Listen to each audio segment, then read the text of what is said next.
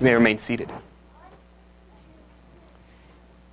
By way of introduction, our Lenten theme this year is The Passion as I Remember It. It's kind of a different approach. The idea is to do first-person preaching. So each of the pastors has a character from the biblical record, and they look at the text assigned, connected with that character, and present the text as if they were that person. The concept is you are supposed to imagine that you are a first-century Christian audience hearing this person speak and talk about what they remember from that night. As such, it is important to note that some things are going to be conjecture, how the character is feeling, what he is thinking, that the text doesn't say. However, everything that is being driven at, all the points that are being made are drawn from the text, and everything that is said about Jesus as well is drawn only from the text of Scripture. Our text this evening is from John 18, 1 through 11. When he had finished praying, Jesus left with his disciples and crossed the Kidron Valley. On the other side there was an olive grove, and he and his disciples went into it. Now Judas, who betrayed him, knew the place, because Jesus had often met there with his disciples. So Judas came to the grove, guiding a detachment of soldiers and some officials from the chief priests and Pharisees. They were carrying torches, lanterns, and weapons. Jesus, knowing all that was going to happen to him, went out and asked them, "Who is it you want?" "Jesus of Nazareth," they replied. "I am he," Jesus said, and Judas the traitor was standing there with him.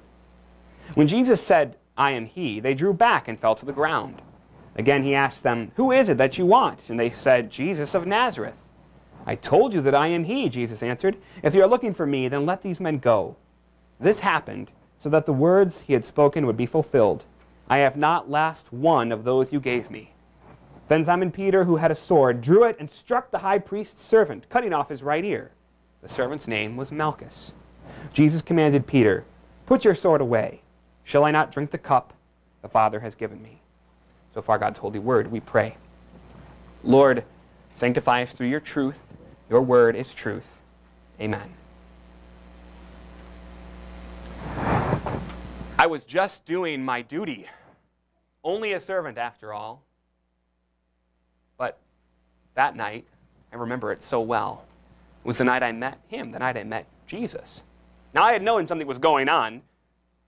Everybody was astir. Everybody was talking. Malchus, the chief priest who was my master, he was intent and urgent.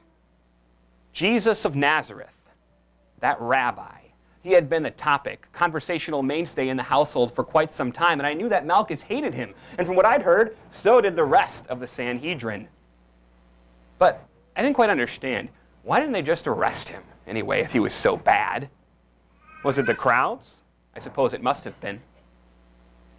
Jerusalem was overflowing with people, and Jesus was the word on everyone's tongue. He was popular. Too popular, it would seem. We couldn't just arrest him in the temple. I mean, who knew what the crowds would do? And then Judas had come and offered to betray Jesus to us, one of his own special disciples. He said he knew right where Jesus would be, a special place, a private place that he always used to take his disciples, the Garden of Gethsemane. And I was a little bit skeptical about going to arrest him there. It just seemed too obvious. I mean, wouldn't Jesus know that we were going to try to arrest him? Judas even seemed to imply that Jesus had known he was going out to betray him. What were we going to find there? What were we getting ourselves into? I was just a servant, after all, just doing my duty. I didn't want any trouble. So I was relieved when I saw how many soldiers we were bringing. A whole Roman cohort. At least 300 soldiers, maybe hundreds more. It was hard to tell. Couldn't even count them. But then I started wondering why we were bringing so many. It seemed like an unnecessary abundance. What did they think this man was capable of? I had heard some of the stories, but it didn't seem like it could really be true. I started to worry. The soldiers, the troops, were nervous, eerily silent as they crossed the Kidron. I think they were wondering the same thing I was. What were we going to find in that garden? The tension between Jesus and the scribes and Pharisees had been building and building and building, and he had to know something was up. He wasn't just going to give up without a fight, was he? What was I getting myself into? And then we were there. And then he was there. bathed in the light of a full moon. I remember it vividly because it was the time of Passover. Then he stepped forward calmly. He seemed like he was in a great deal of pain, and yet resolute, determined, even kind. And he said, "Whom are you seeking?" Some of us in front, near Judas, said, "Jesus the Nazarene." To my dying breath, I could never forget what happened next. Jesus spoke just 2 words, "I am." Now, any Hebrew knew what was behind those words. It was the name of God, Jehovah. I am who I am. And when Jesus said that, we all drew back, breathless. And then the whole huge crowd, soldiers and servants and all, we fell to the ground. We couldn't help it because there was such power in his words. I started to think that hundreds of soldiers wasn't nearly enough. Slowly, we got back to our feet. And Jesus again asked, "Whom are you seeking?" Somehow, we managed to have the nerve to say again, "Jesus the Nazarene." And again, Jesus said, "I am." And the rest of his response floored me even more than the first one had. He said, "If you are seeking me, then let these men go." He had just demonstrated such power. Clearly, he could have brought our plans to nothing very easily, and yet he surrenders, delivers himself over to us. He asks only that we let his disciples go. What kind of a man was this? What kind of love? What kind of friendship? I didn't know if the priests had wanted us to arrest his disciples or not, but we certainly weren't going to do that now. Jesus' point was clear. Take me and I'll come along like a meek little lamb. Go after my disciples and you'll get the lion. He was so protective of them. They weren't just his students. He treated them like friends, like brothers, like children. While I was still in shock, amazed at his power and at his kindness, one of his disciples, I came to know him later as Peter, stepped forward brashly, one man against hundreds. And before I knew it, his sword was slashing towards me in the air. I tried to dodge, but I felt a searing pain in the side of my head. Reaching up, my hand came back bloody. And I saw an ear lying on the ground. Was that my ear? I looked at Peter in fear and in anger, and I saw my own emotions reflected on his face. I had been afraid that something like this was going to happen. I couldn't even bring myself to think of the horror of it. The rest of my life, without my ear, I would be deformed. I would be not nearly as valuable to my master. It wasn't fair. Why did this have to happen to me? I was just a servant, just doing my duty. And then Jesus turned to Peter, eyes stern, voice unyielding. Put that away. Shall I not drink the cup my Father has given me to drink?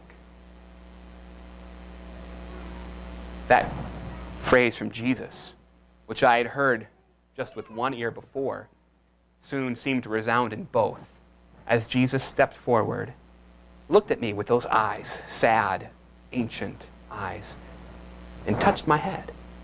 Suddenly the searing pain was gone, and those words echoed, "Shall I not drink the cup my Father has given me to drink?"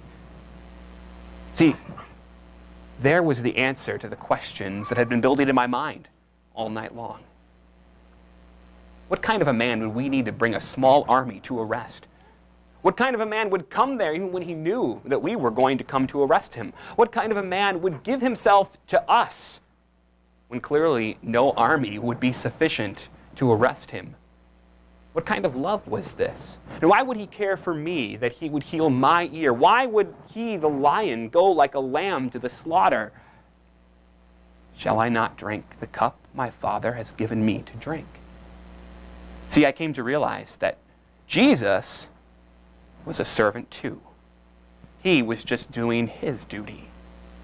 Not that he was the servant of the Father, he was the Son of the Father, and his will, perfectly aligned with the Father's will, was to come and make himself the servant of all mankind. And the next day, he showed what that meant. He gave his blood for them all, so that these might go free. He, as a lamb on the cross, roared in the face of a much greater force, a much more powerful enemy, saying to sin and death and hell and Satan, "These are mine. I am paying for them. I am dying for them. I am forgiving them. You can take me, but let these go free. It was ironic, really. We'd been sent there in order to take this man to the cross so that people would stop believing in him. We've been sent there to put an end to this crazy idea that Jesus was the Messiah, and yet perhaps nowhere did Jesus show so clearly that he was exactly who he said he was.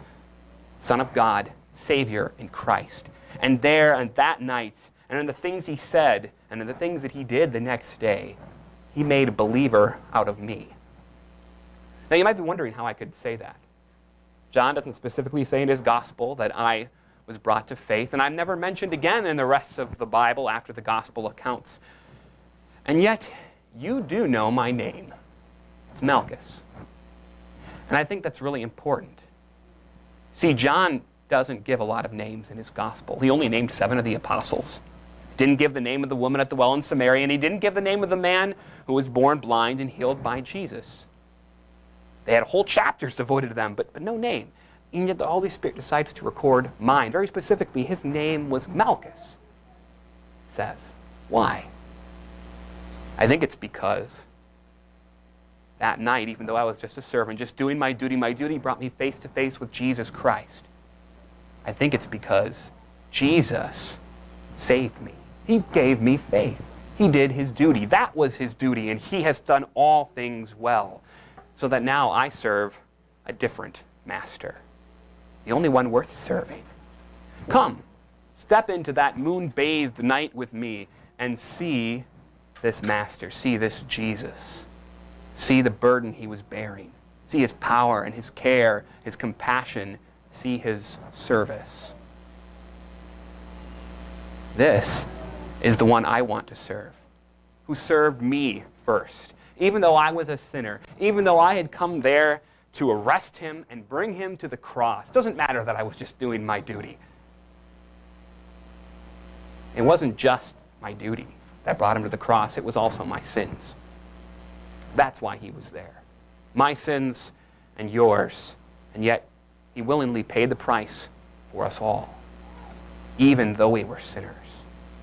That's the master I want to follow. He's the only one worth serving.